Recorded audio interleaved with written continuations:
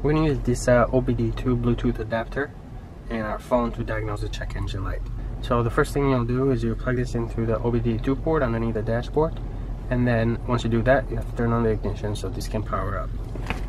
So now we have plugged in our OBD2 scanner. We go to settings, and we go to connections, turn on your Bluetooth, and select Bluetooth, and then if it's not automatically scanning, you want to hit scan, and then down here where it says available devices, select OBD2 or the name of your OBD2 scanner. Sometimes that might not say OBD2, it might just have the particular name of your scanner or your Bluetooth adapter.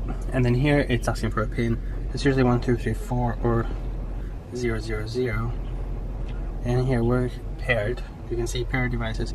Next, we need to get an app that can scan your vehicle. So here, just go to your market and then go search for OBD2. You can see here there's several free software. Here's Dash Command, OBD2, or car scanner. We're gonna go with Torque, and then we have already installed this one. Hit open, and then down here, up here, you can see the Bluetooth adapter is starting to connect to the vehicle since that vehicle light is flashing. And once that becomes solid, we can go ahead and scan for fault codes. So that is solid. Now we can go here and select fault codes, and then tap here to scan. And this does take a few seconds.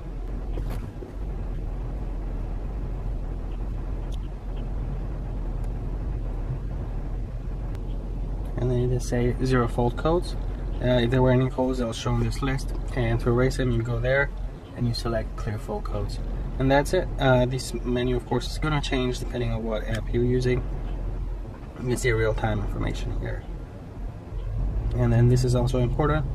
This is emission readiness test. So if you had to take your car in for emission test, if you have several of these that say incomplete, like in this case we have EGR incomplete, or 2 heater sensor, 2 sensor, all these that are incomplete are going to fail an emission test. So if you go in, they're going to tell you just go and drive your cars for a few more days and return, because usually after a few driving cycles these should reset on their own.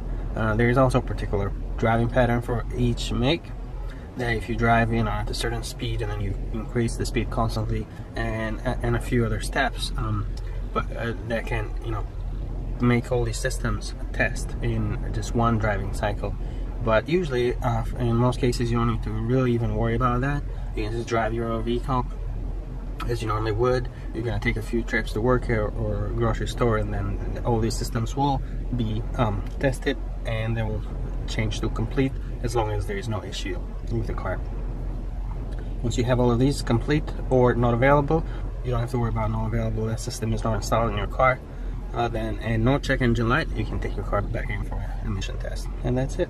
That's how you can use a Bluetooth adapter to read codes from your vehicle. Thanks for watching.